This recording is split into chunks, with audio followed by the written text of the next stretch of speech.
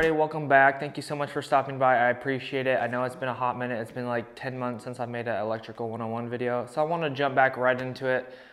Just jumping in like I haven't made a video in my entire life, but let's go ahead and show you guys how to install MC wire with an MC connector into a metal 4-square bracket box. So without further ado, I'm gonna bring you guys in and show you guys exactly how to do this.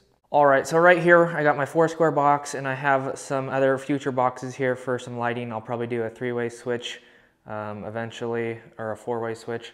So right now I'm just gonna install one piece of MC wire with an MC connector, and you guys have already seen, if you go back in the videos, how to strip the MC wire, how to put on an anti-short, and how to put on an MC connector.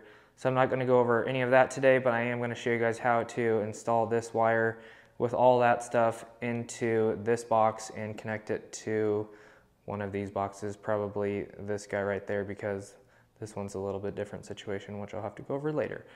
So let me go ahead and put all that stuff together and I will be right back. All right, so I got my MC connector on here on my wire. So the first thing you're gonna wanna do is pick a tool, whether that be a needle nose plier, your diagonal cutters, or even some channel locks. What you can do is go ahead over here and just go ahead and hit your knockout out, and then you can wiggle that on out of there. If you want to use your channel locks, same concept, same with your channel locks. It all works the same. I am just a little bit cautious on the needle nose just because you never want to break the tip off, but I've never had a problem. They've always been super strong. So that's what that looks like. All right, so then once you go ahead and get your knockout knocked out, you're just gonna go ahead and put your wire inside, and then you can either push down, but I also like to just use my channel locks to just pinch down on it, so you really don't have to use any effort at all. Just go ahead and pinch that down, and then you're good to go. So that's the easy way right there. And then if you wanna go ahead and measure out to your next device, I have my hole right here, so I'm just gonna kinda guesstimate that I'm gonna need so-and-so length of wire. Go ahead and cut that.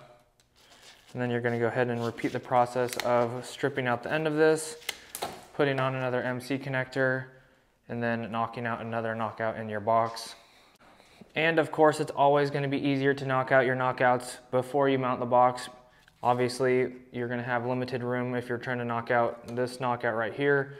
But also when you bang on it, it's also gonna kind of loosen up the screws here, and that's something you don't want. So I like to just hold the box as I bang on it, just so it doesn't get loose or anything like that or wobble. And these are like Home Depot boxes, so they're like really bad. So they're pretty much really not ideal. As you can see, the 3/4 knockout's about to fall out itself.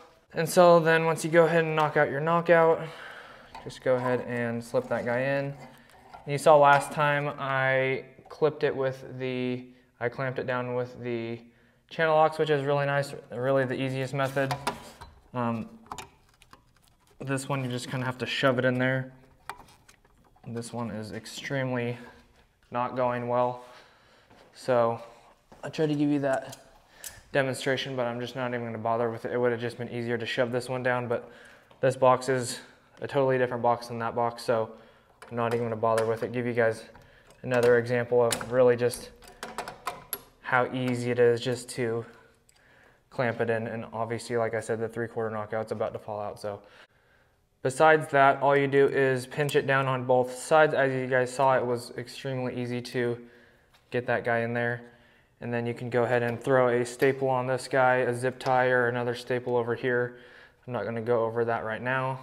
That's just a super basic way to install your MC connectors, whether you just want to push it down or use the pinch method like I like to do. A couple times on each side, you're good to go.